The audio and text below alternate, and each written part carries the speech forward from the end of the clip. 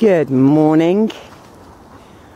I'm a bit later today because I have just been on the phone to Kit. How lovely. So now I know that Kit is male, 31, and I don't think he's Japanese. Anyway, he is a full-time barefoot walker. How magical is that? So I can't wait to meet him and have a chat to him. It will probably be after Christmas now, though. Never mind. Anyway, let's do the time, shall we? I'm sorry if I've... Can you see that? It's 9:52 and it's Sunday today. Yes, it is. And we finally got some water flowing. Isn't that incredible? And so beautiful. It is really, isn't it? I'm going to try and point out some trees today that have got faces. Right. So I'm very excited that I've spoken to Kit, really. And I think we will meet and we will have an interesting talk. We've already had one, actually, that went on for quite a while. Anyway. Right, so what do I want to talk about today? What do I want to talk about? Well, I think really I want to talk about bloody Monsanto.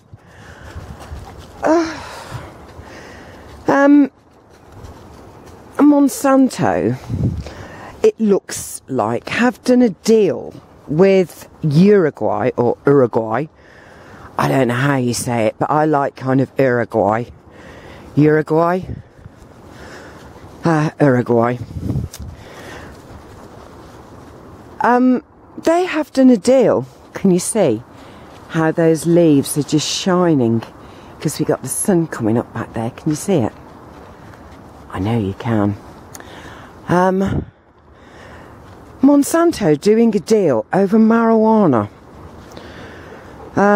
Because Uruguay is going to become the first country to legally allow anyone, well, to totally legalise cannabis. So you can grow it, you can sell it, you can use it.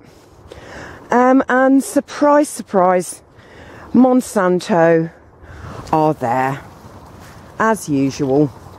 Kind of, oh, let us have it, because Monsanto have actually become a pharmaceutical company as well and create their own pharma plants, which I've talked about before. And looks like they are going to genetically modify the marijuana. Now, this is something that our own government, I think, is trying to do.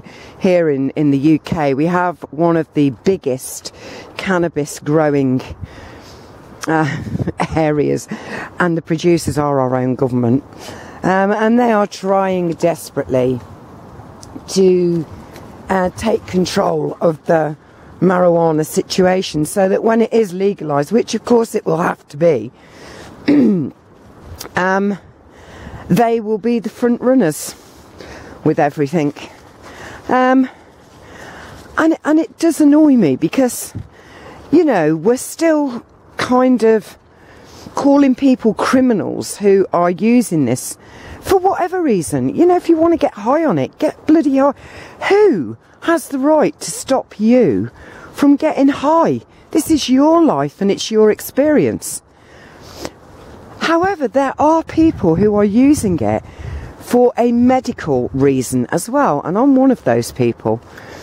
And, you know, I don't like the fact that my government, because it's looking at profits and it's wanting to make a killing on the healing power of cannabis, is still saying no, even though their own government chief advisor on drugs and alcohol,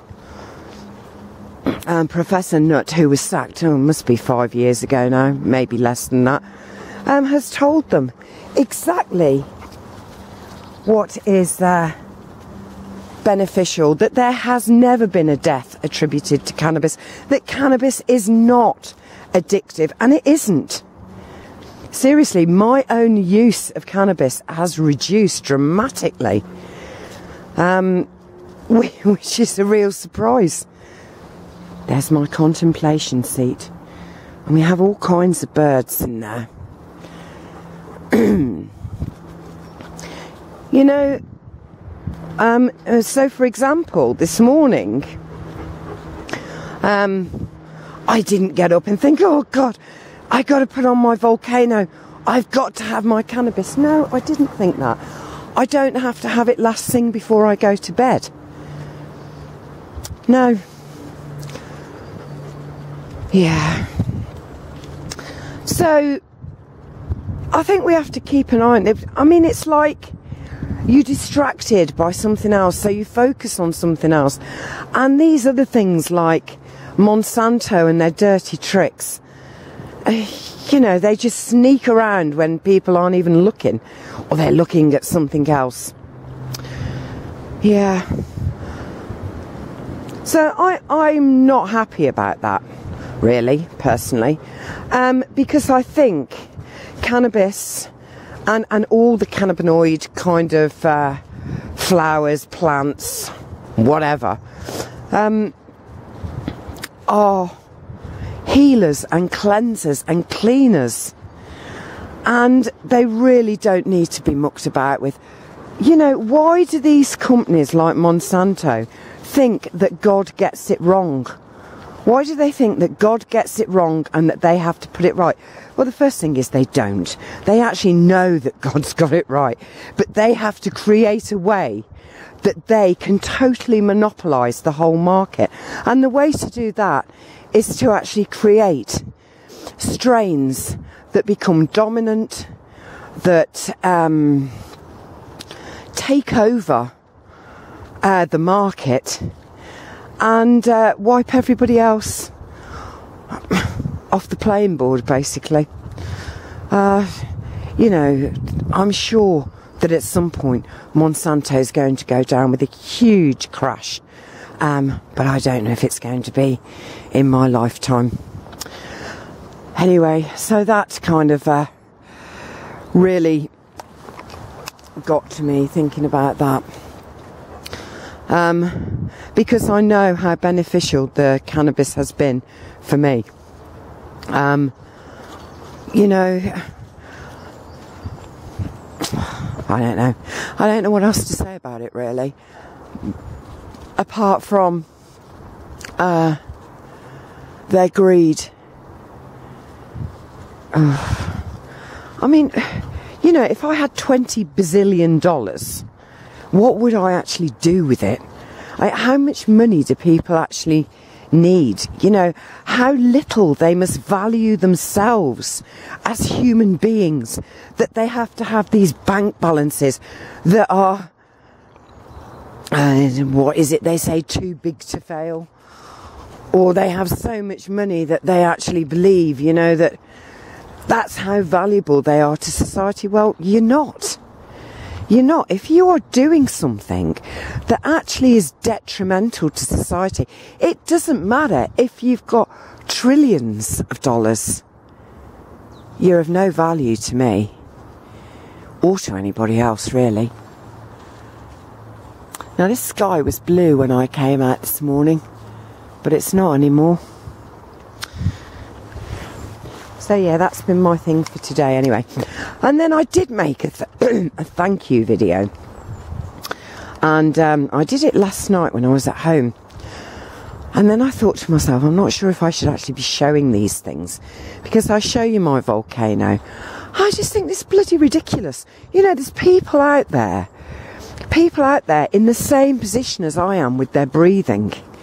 And they're running around looking for cures and, you know, basically trying to take responsibility for their lives, take responsibility for their experience here on the planet, and they're just hitting fucking brick walls left, right and centre, because the lungs are very, very difficult to medicate.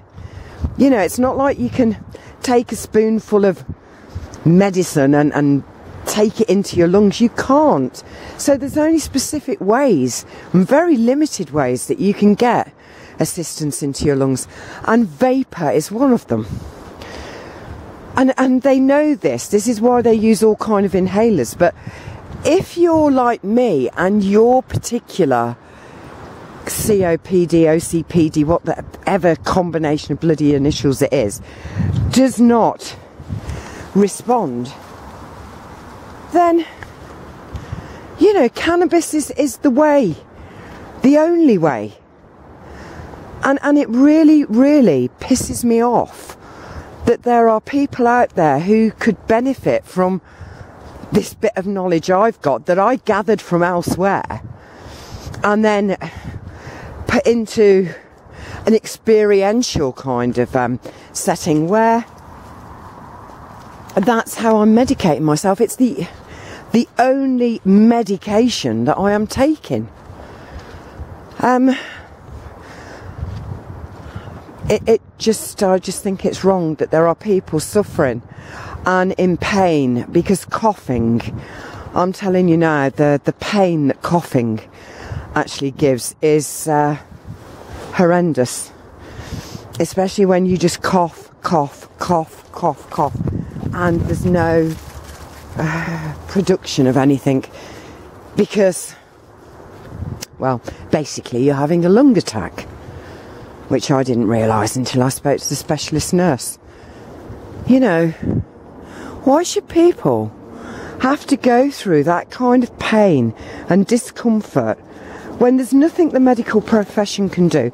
They know there's jack shit that they can actually do about it, and they obviously know that marijuana does actually help, because they are in this country spending millions and millions on research into it, and Monsanto is there with its guns flying. And the reason Monsanto's doing that is because it knows it's been backed into a corner over other things, and it probably thinks that there's governments who think, oh yeah, let them produce this GMO cannabis, because we basically don't give a shit about who's going to get it, as long as it's not me that has to take it, as long as I can get hold of real stuff, you know. Do you know what I'm saying? So yeah, that's been my little rankle for today. Anyway, I might put that up, you know what I mean. God, I could go to the newspapers and everything if they actually did come. I could show the research, I could make a big hoo-ha about it. The problem is, the newspapers are generally owned by the very people who are supporting all of this shit, as we know. Anyway, I'm going to go. I don't know if this has been a quick one or not. I feel like I've been talking all bloody day, but I think that's because of the long conversation I had before I came and started to do the video. So I'm probably going to go home now,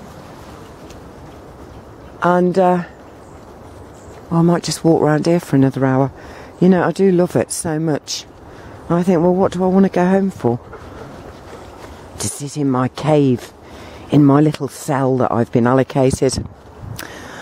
And I think the next time that I come out, I'm going to talk about the past year and what an adventure it has been in more ways than one. So keep looking up, guys. There are the most gorgeous trees, all waving at you, all going hello, good morning. And now it's starting to rain, and I love the rain, so hopefully I'll get a good soaking, and the ground here in England will be very, very grateful for it. because whether we believe it or not, I think this has been a very dry year. What have they found? They say nothing, Mum. We're just sniffing. We don't wander around like you talking non-stop. We take everything in. And I didn't even show you any of the faces. That'll be for next time then.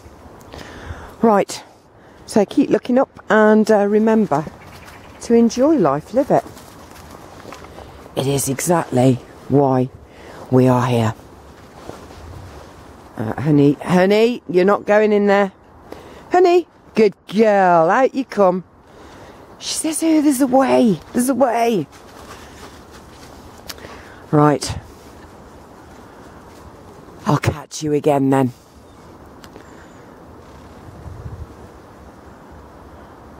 Oh, there was something making a noise there, that's what she was after.